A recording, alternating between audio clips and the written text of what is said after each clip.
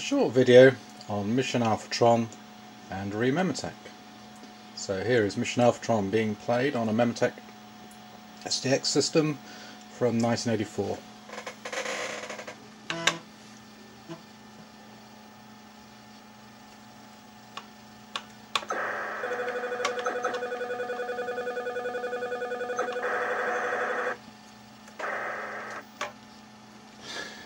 And here's the same thing in the MEMU emulator.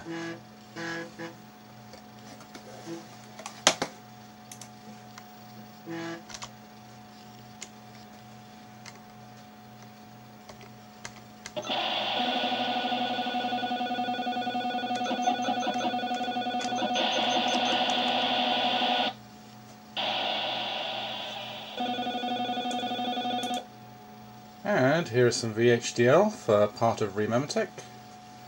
Here is Quartus being used to compile it. Here is an Altera DE1 board with the Cyclone II chip in it. And here is the screen from REimplementation, which has just booted CPM off of internal RAM disk.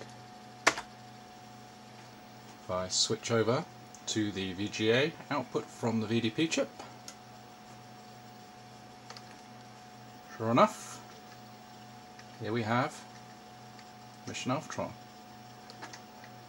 And no sound yet, need to do a sound chip, but that's as far as it is so far.